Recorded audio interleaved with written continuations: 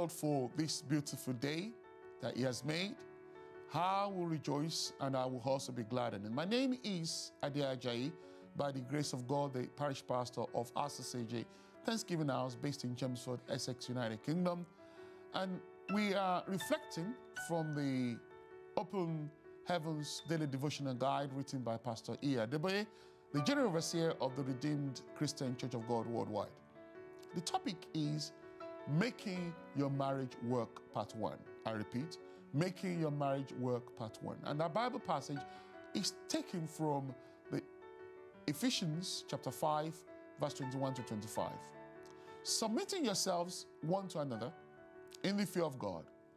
Wives, submit yourselves unto your own husbands as unto the Lord. For the husband is the head of the wife, even as Christ is the head of the church, and He is the Savior of the body. Therefore, as the church is subject unto Christ, so let the wives be to their own husbands in everything. Husbands, love your wives, even as Christ also loved the church and gave Himself for it. Our memory verse, taken from the book of Proverbs chapter 31, verse 10. Who can find a virtuous woman? For her price is far above rubies. Let us reflect.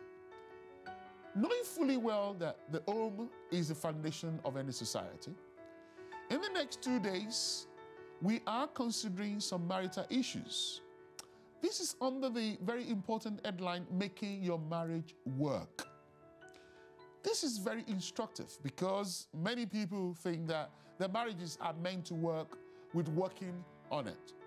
That is a very wrong and deceptive assumption.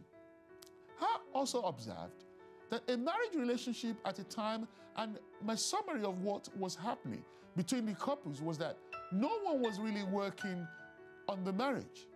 It was such a beautiful marriage, but left uncultivated. It was like a garden that no one tended and has overgrown by weeds. Each person was doing what was thought to be convenient. However, if you want to make your marriage work, listen, you must have a determination to make the marriage work and allow it to blossom. There must be a commitment from both sides.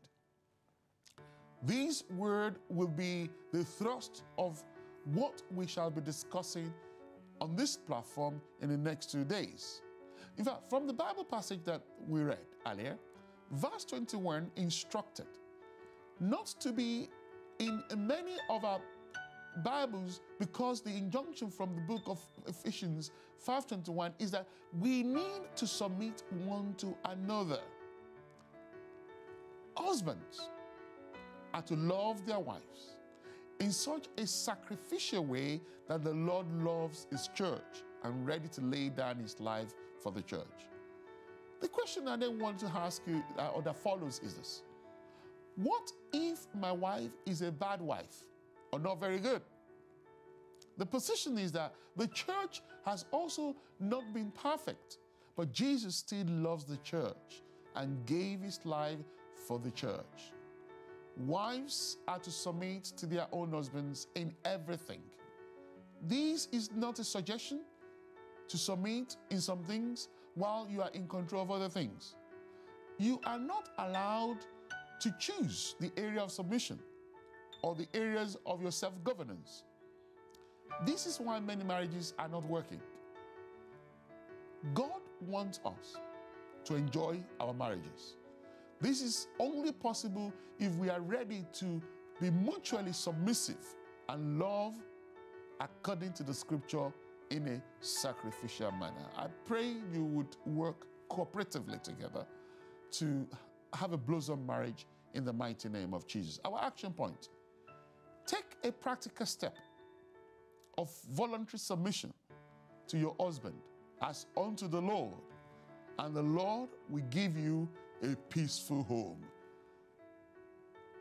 For the rest of this year and the years ahead of you, you will celebrate the goodness of God in your home, and your home will be peaceful as you put this into practice. God bless you. Have a glorious day. Bye for now.